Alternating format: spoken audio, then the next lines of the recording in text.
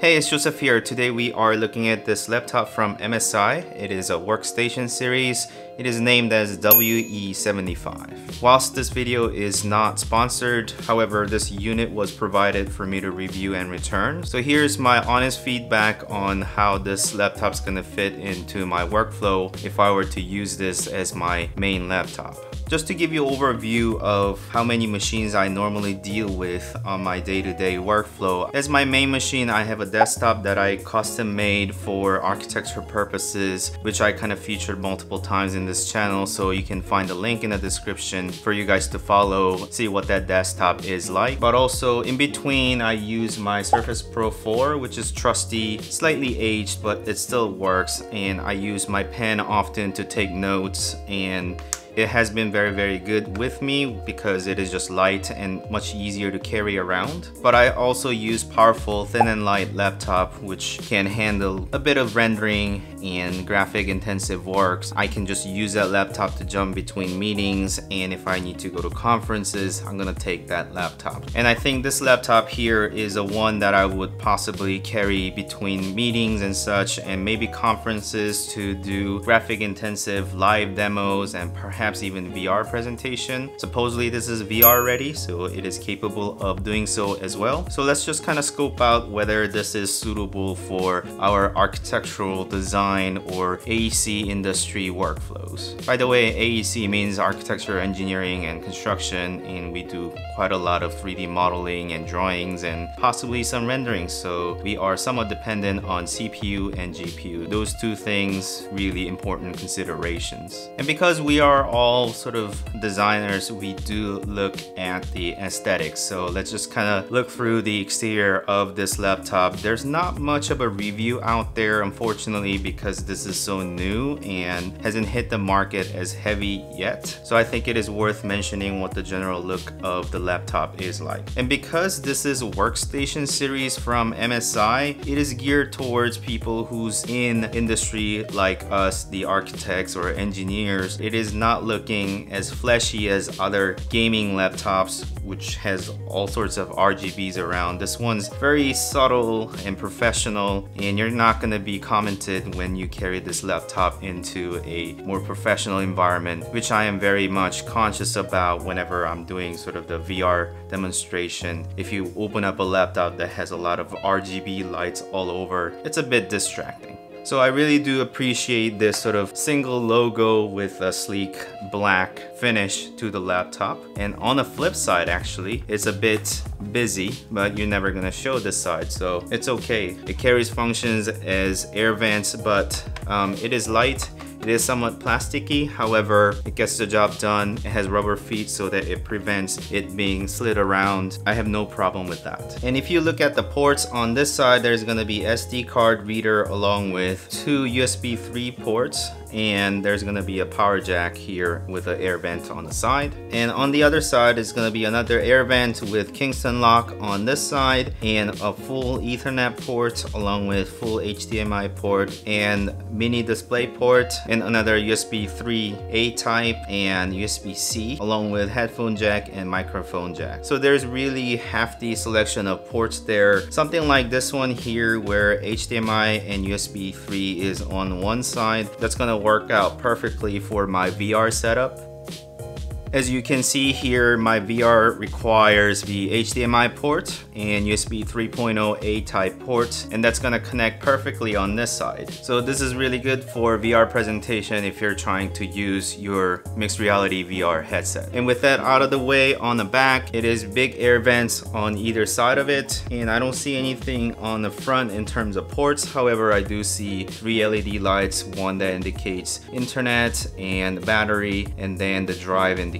So here is 17.3-inch wide screen here with a really thin bezel, and I see a webcam with a microphone on top here, and it has just a subtle MSI logo on the front, and then a full keyboard with a number pad on the side, which is kind of overlapping with the arrow keys. That may be a little bit uncomfortable if you were to use it, but I am type of person who uses number pad quite often, so this is definitely appreciated. And it also has a really big size touchpad here, although although I will typically use with a mouse, so it doesn't really matter, but it is there with the fingerprint sensor I can see. And along with the triangular power button on the corner, it has 2 extra buttons. I have tried this. The top one basically configures your hardware settings from silence mode to sort of the balanced normal mode, and then the high performance mode. You can just kind of toggle through that, and you also have a print screen button on the side for you to just do a screen capture very quickly. And I forgot to mention, this is fairly light laptop for 17-inch. I think I have read it is just above 2 kilograms, and it is really light. It is comfortable to hold with one hand without much of a problem. And for 17-inch, I haven't seen as light of a laptop before, and it's gonna be a lot easier to carry. And also the power brick that it comes with is fairly light and smaller size than the ones that I have seen before, so this is turning out to be quite a portable machine. So let's look at the specs of this specific model here before we discuss about pricing. So let me just go ahead and turn it on,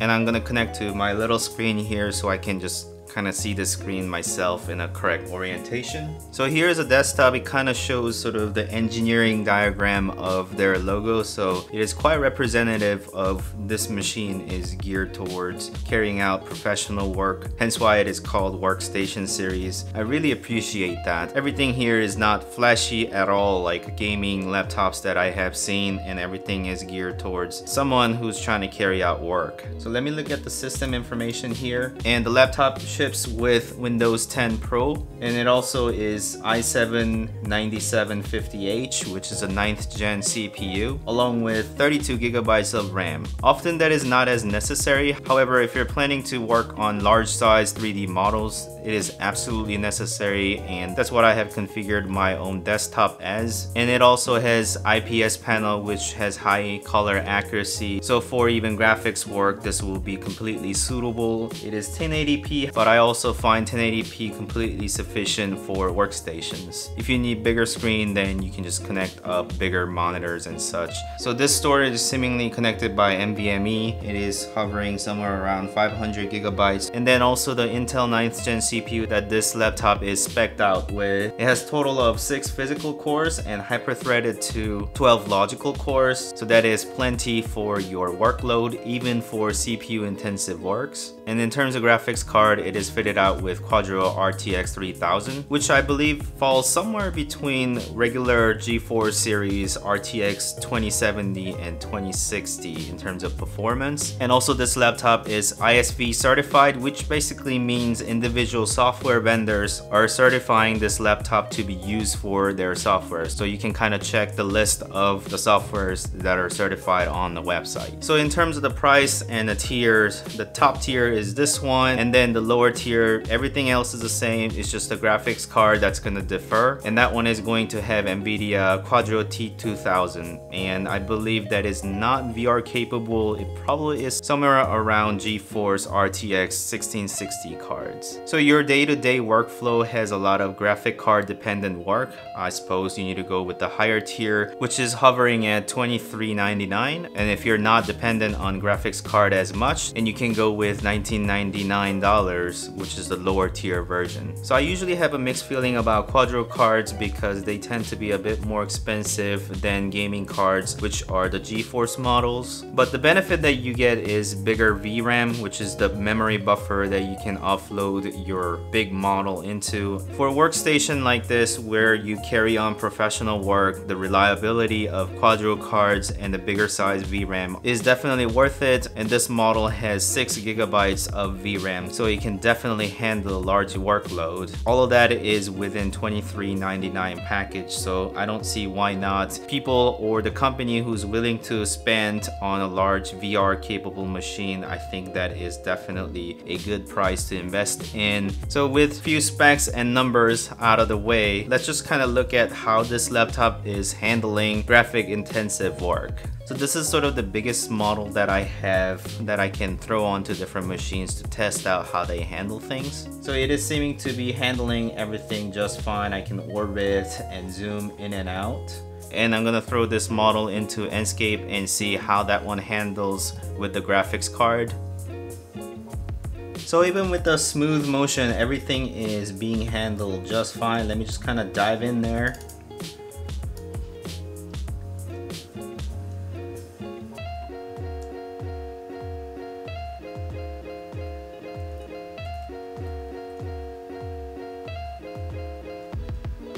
I definitely do hear the fans kicking up, but the motion is very smooth.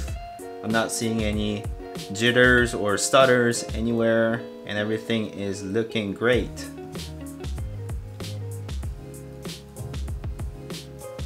So I definitely do hear the fans coming on, and it is quite a warm air coming out of the vents, but it's not incredibly loud or anything that's gonna really bother you much. So it is good to see that it is able to handle heavy workloads, and I do believe this is gonna handle sort of any work that you're gonna throw at in terms of 3D modeling and then rendering as well. And it shouldn't have problem running VR as well, so this would be a good companion if you were trying to do VR presentation and things very light, so it is much easier to carry around. And I really appreciate the fact that everything about this laptop is designed toward the professionals who's actually trying to carry out real work. And I really have nothing to complain about in terms of the performance of this laptop. So I definitely do recommend this laptop since it is a workhorse. I'll leave a link in the description for you guys to follow more details. If you have liked this content, please like this video and subscribe to my channel if you want to continue watching these type of videos. And thank you so much for watching as always. And I'll see you next time. Bye.